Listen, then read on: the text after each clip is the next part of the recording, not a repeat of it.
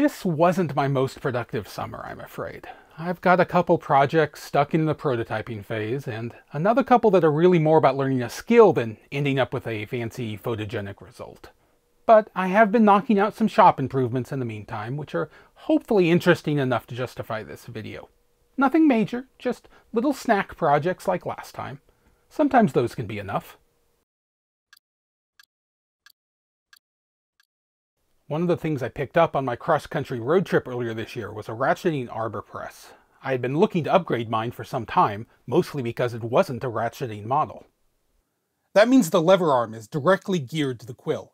If one moves, the other moves. Simple enough, but the problem is that when you want to really crank down on the lever, there's a very limited range of angles in which you can apply full force. Anything outside of that range gets awkward and less efficient. There are some solutions to this, like what this old Tony covered in a recent video. But mostly you just end up making stacks of scrap to lift the part to a height which keeps the arm in a good position. It works, but it's precarious and annoying. I love Seattle, but our supply of used machine tools? It's not the best, and we don't even have Boeing surplus around anymore. So I was checking listings on the usual suspects every night of the road trip, and ended up finding this Famco 4-ton ratcheting arbor press when passing through Denver. I managed to get it into the bike to take it up to the shop, but my back had some rather loud opinions about the wisdom of lifting it out again. Luckily, crane. Upon setting it up, it was immediately obvious I should have bought one years ago. The ratcheting is absolutely worth the extra money. It just makes everything about the process better. It was in good condition too.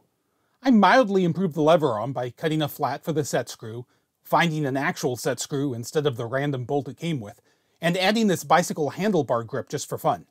I was very happy with the purchase. Except, what it really needed was a plate.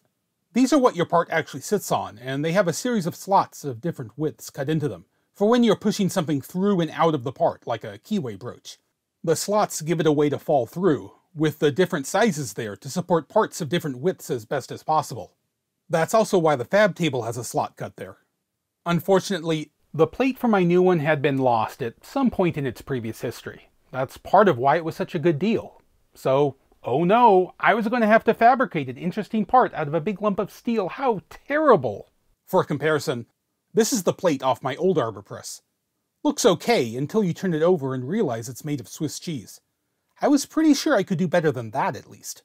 Never having made one before, I spent some time modeling it in CAD and testing cardboard versions of it. The exact sizes of the slots and holes was dictated primarily by the tooling I had available, but I think it ended up being a pretty good spread. I particularly liked adding the holes in between the slots, which I hadn't seen before looking around for ideas for this project. It started with a round cutoff I found on eBay, which remains a surprisingly good source for random bits of metal. It's 4130 steel, sometimes called chromoly, which is a nicely tough and hard-wearing alloy. It takes a bit more time to machine, but for a working surface like this that I don't want to get too dinged up, it seemed like a good choice. I first screwed up the two opposing faces, then drilled and counterbored the mounting hole in the center. With that done, I could screw it down to a big piece of scrap aluminum held in the chuck and clean up the edges. The good thing about this arrangement is that if it starts to slip, it's in the direction that will tend to tighten the screw down harder. And that's good, because cutting that far out means higher torque on the part, just from the increased lever arm. I didn't have any problems though, and I could test the blank on the arbor press to make sure it was looking good. And then it was mill time. There wasn't anything tricky about the machining, it was just a lot of material to remove. So the first step was to use drills and hole saws as much as possible. I saw someone once say that if you need to remove material, do as much as possible on the bandsaw, with twist drills being a close second. I went in the opposite order here, but the point stands. Once the holes were drilled, I cut the slot to the smallest one before removing it from the mill table. This meant I would have a convenient, straight, axis-aligned edge against which to indicate, letting me mount it back on the mill after the bandsaw work in exactly the same orientation. Cutting out the bulk of the slot material on the bandsaw went well, and is the kind of operation that makes me glad I went to all the effort needed to get that behemoth in here. With that done, I was able to mill away the last of the material on the slots, and it was done. A quick application of bluing so it won't rust too unpleasantly, and the new arbor press was properly integrated into its new home. And the plate spins so well. Spinny spin spin spin.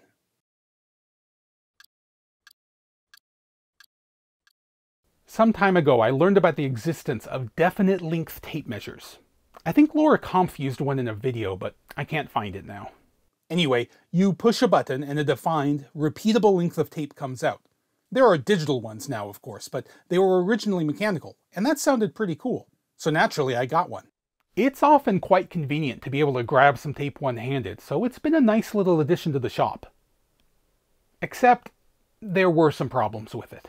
And one night, when I managed to drag myself out to the shop despite not having a big project going on, I fixed them. Problem 1. The lever didn't always return all the way up, particularly on shorter strokes. I figured either the mechanism needed cleaning or the spring had gotten pulled out of shape, so I took it apart to figure out. With it open, you can see the business end more clearly. When I first got it, I expected the tape to come out from between these two rollers, but that isn't how it works at all. They aren't counter-rotating, they're co-rotating, both driven by the same gear but with different ratios. The tape comes down over the top roller, but the lower one is rotating a bit faster. The tape can't stick to both of them at the same time, so it gets kicked out at the transition point. And I just think that's a really clever way to handle dealing with a sticky material like tape. Anyway, the spring looked fine, so I cleaned the mechanism, which I probably would have done anyway once I was in there. The 50-year-old grease was noticeably tacky, and the motion on some of the mechanisms was quite stiff, so it wasn't too much of a surprise when a good lube job had it working again. Just remember, kids, only ever oil the pivots, not the gear teeth themselves, unless it's in a sealed environment like a gearbox. Oil traps dust, and dust isn't abrasive, particularly in my environment. Problem 2. This plate that shows the current setting was rattling around loose on the shaft. I straightened it out some and added a washer behind it to take the slack out of the system. Easy. Problem 3. The adjustment is not designed to be super easy to operate. I think these are usually used in warehouse packaging contexts, where some efficiency expert with a stopwatch has figured out the exact right length of tape down to the millimeter or something. I'm not too worried about my monthly tape budget, so I'd rather be able to quickly adjust it on the fly without needing a screwdriver to do so. Plus, the old screw was chewed up and nasty. Solution? Make a replacement thumb screw. It couldn't be too big or else it would interfere with the lever, so I grabbed a piece of aluminum hex stock and created the thumb half of a thumb screw on the lathe. As I often do in this situation, the screw half was a commercial screw, cut off and Loctited in place. This means I can have the convenience of turning aluminum with the wear resistance of a steel screw. Plus, I think it ends up looking a lot nicer than a thread cut with a die would be. And it works great! This is the blast cabinet I bought soon after moving into this shop space. It came from the estate sale of a brilliant Boeing machinist who had built an intricate, hyper-customized shop for himself. This folding step on the side was there to access some hyper-customized storage mounted above it. It's been nice to have, but I never used it as much as I expected, and I haven't been using it at all recently, due to it no longer reliably blasting the media like it's supposed to. There was always a flow of air coming out of the nozzle, but then when I tried to trigger the full flow, not much happened. And then a need came up recently for blasting of media, so I figured now was the time to finally figure out what's going on. So here's what I found. The foot treadle opens this pneumatic valve, which releases pressure on this line, letting this other pneumatic valve on the main line open, placed just after the media hopper. My suspicion was focused on that main valve. Why is it right after the media injection port? Wouldn't that lead to media jamming up the valve's action over time? That had always seemed pretty weird to me, but I've learned enough humility at this point in life to admit that sometimes things that look weird to me actually have a good reason behind them. Pretty often, actually, so I opened it up to take a closer look. Turns out it was a diaphragm valve. This totally makes sense. Diaphragm valves can handle a wide array of nasty, chunky, corrosive fluids just fine. One of their main uses is in sewage systems. The diaphragm being there means that the working fluid never even comes in contact with the delicate valve mechanisms, making them very resilient. The pressure from the foot treadle line comes in at the top and pushes down on this rubber diaphragm, blocking the flow. When that pressure is released by stepping on the treadle, the diaphragm can pop back up and let the air and media through. Then when you let up on the treadle, pressure comes back into the top, pushing the diaphragm back down, and the main flow gets cut off again. But the diaphragm itself felt like it had hardened with age, so maybe that was the trouble. Unfortunately, finding replacement diaphragms for this valve was not trivial. I did find one on eBay, but it had the brass fitting for a mechanical linkage instead of pneumatic pressure. But I figured it was worth a try. It didn't arrive until after my particular need for the blast cabinet had already passed, but I still put it in to see how it did, and that was not great. It was worse than the original diaphragm, actually. So, blast. But, in the meantime, I'd had this problem simmering in the back of my mind for a couple of weeks at this point, and I'd begun to wonder something. If the pressure on the backside of the diaphragm is supposed to hold it closed against the mainline pressure, then there must only be a limited range of relative pressures for which that'll work, or else the valve would never open at all, or the mainline pressure would just force its way through. And thinking it over, I couldn't say for certain if I'd messed with the blast cabinet's internal regulator since getting it, and I had definitely messed with the pressure on the shop's air system. So I put the old diaphragm back in and started tweaking pressures. And yeah, turns out that had been the problem all along. The blast cabinet was working again. Except, there was another reason I had never used it as much as I had expected, and that was that it was a literal pain to use.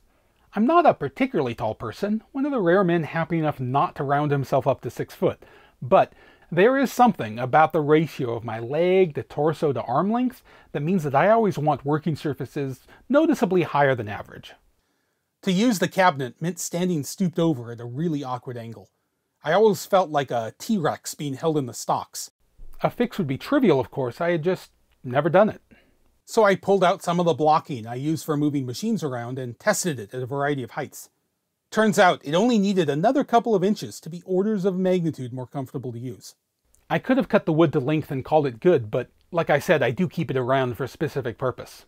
And if I'm making a stand, why not add casters?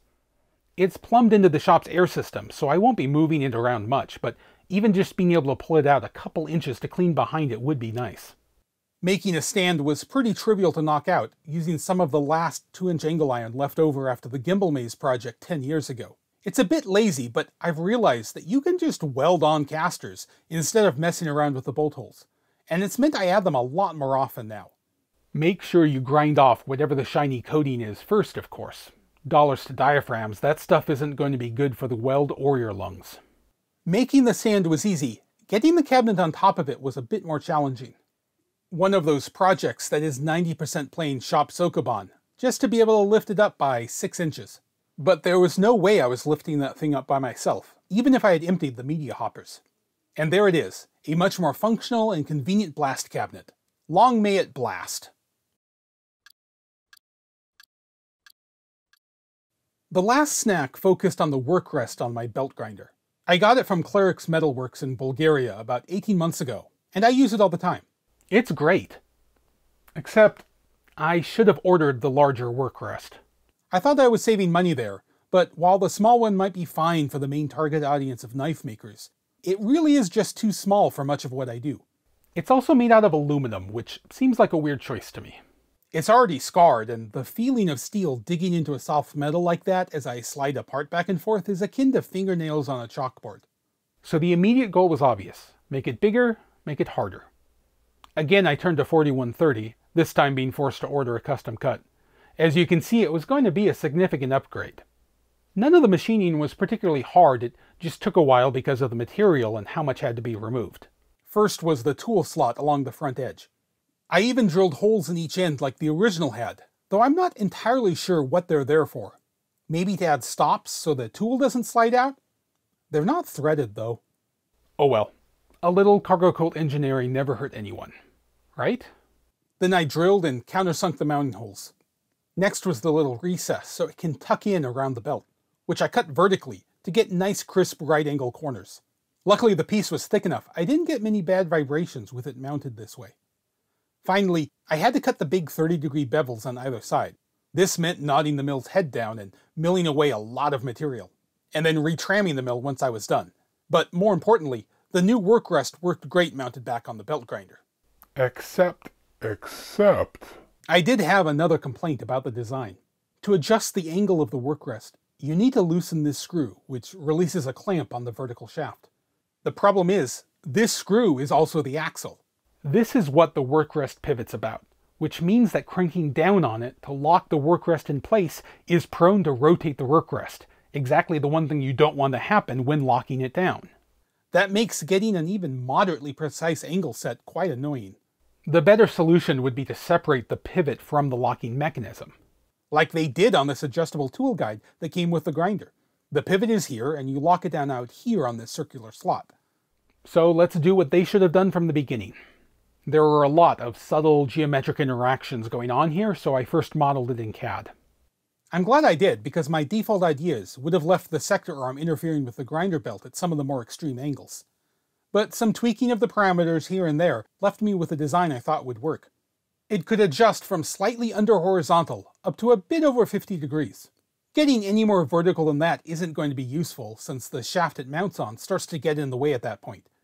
And you want to avoid tilting the work rest down into the belt much anyway. It creates a pinch point that wants to suck the piece and possibly more down into it. The machining didn't look too hard, except for possibly that curved slot, so I didn't start with that. Of course, I immediately screwed up the first part, the modifications to the shaft clamp. Wasn't paying attention and grabbed the wrong drill bit. Silly. But I'd realized some of the holes were too close together anyway, so remaking it from scratch a bit longer wasn't a bad thing. But then, on the penultimate operation, I needed to cut this slot 3.2 millimeters wider in total, or 1.6 on each side. But what I actually did was cut it 3.2 wider on each side, leaving it 3.2 too wide in total. Blast. I could have made some shims, but I would have felt them in there, laughing at me every time I used it. So I made a third, and this time, thankfully, I didn't screw up. I didn't have a slitting saw deep enough to cut this slot in the clamp, which is what lets it bend slightly to hold onto the shaft. I ordered some, but then realized it wasn't even necessary anymore with the clamping action being moved elsewhere. I just needed to be able to get it a little bit shy of snug. Still free to move with a little force, but not wobbling around any. Oh well. Never a bad thing to have more slitting saws. For the shaft, I had to extend the flats and drill some new mounting holes. I ended up using the dividing head for this, just because it let me dial in the angle until the existing flat indicated as horizontal. And then I could rotate it back and forth in 90-degree increments reliably. It's a standard 40:1 indexing head, so every 10 turns is 90 degrees. This also meant I could cut the flats with the side of an end mill, giving these nice curved transitions without needing to use a bullnose end mill in a second operation. I think it looks nicer, and hey, no stress riser. Ceteris paribus, it's just good practice to avoid making those if you can. The locking mechanism needs to screw into a hole about 40 millimeters away from the shaft in order for the geometry to work, so I needed this little offset piece. Nothing too notable about making it, other than recursively using the new work rest in order to improve the new work rest. Yay recursion! Finally, it was time for the really interesting part of the fabrication, that curved sector slot. Now, this could be done without any fancy equipment at all. I made the Stephenson reversing linkage on the unfinished steam engine project almost entirely manually, just using the mill to remove the bulk of the material, then hand filing it down to final size. And that was pretty cool, and I'm proud of the result, but like the Smeaton said, once is enough. And since then I've acquired a rotary table, so let's use that. This hole in the upper left corner is the key to the part. It's literally pivotal, being the pivot for the angle adjustment. The two to the right are just there for mounting purposes. So as long as that hole is at the center of the rotary table, all the geometry should work out just fine. The easiest way to do that is to first indicate in the rotary table itself, zero out the DRO axes at that point, and then mount the metal piece. That way I can drill the pivot hole at 0, 0 and know it's at the center of the rotary table. The two mounting holes are drilled along the x-axis, then starting from 0, 0 again, I can move down the y-axis by 50 millimeters. That puts me exactly at the left-hand end of the arc. I first drilled undersized holes, just shy of each end of the slot, to provide somewhere for the chips to escape through. The ends are always the most troublesome part of milling a slot. And since this was stainless steel, I didn't want to take any chances. I only had one 8mm end mill, and I really didn't want to break it. From there, I just needed to slowly lower the end mill while sweeping the rotary table back and forth by 55 degrees. Actually not back, just forth, to account for the backlash in the gears. After each pass, I pulled the cutter up, rotated the table back past the 0 point, then brought it carefully up to 0 and lowered the cutter again. This way I was always cutting with the table rotating in the same direction, so the backlash was always the same. As usual when milling a slot, I took it slow with very conservative depths of cut each pass. Slow and steady gets the goods though. It went so well and I had so much fun, I decided to move out another 15 millimeters and use the same setup for cutting the outside of the sector plate, so the curve would perfectly match that of the slot. The rest of the perimeter I freehanded, first rough cutting it to shape with an angle grinder, and then bringing it down to the line with the belt grinder. A very, very satisfying part to make. After that, I just needed to knock out another big knob so a tool wouldn't be required to adjust the angle of the work rest. Needing a tool means I won't always do it when I should, so needing a tool is bad. The knob couldn't be any larger than 40mm across, or else it would hit the work rest at its most vertical. But other than that, I was mostly winging the design, following the same procedure as with the tape dispenser, but this time milling in heptagonal grooves around the perimeter for gription. And it was going great until the end mill caught and it started unscrewing off its thread, getting chewed up pretty badly in the process.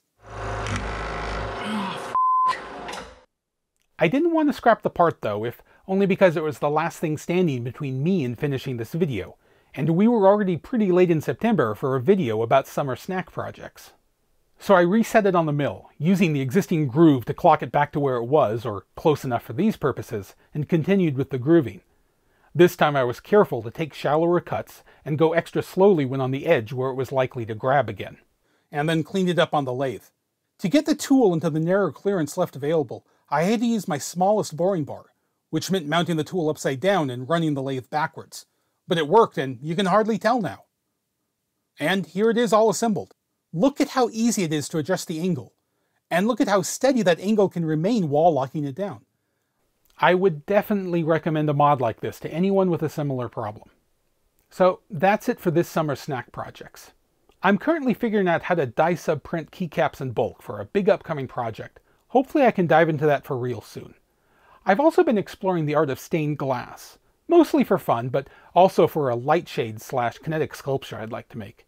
And this beauty is now sitting around waiting its turn. Using old magneto crank phones to set up an intercom system looks to me much simpler than I would have guessed. I may have got the morbs, as the Victorian kids are saying, but watch this space. Cheers.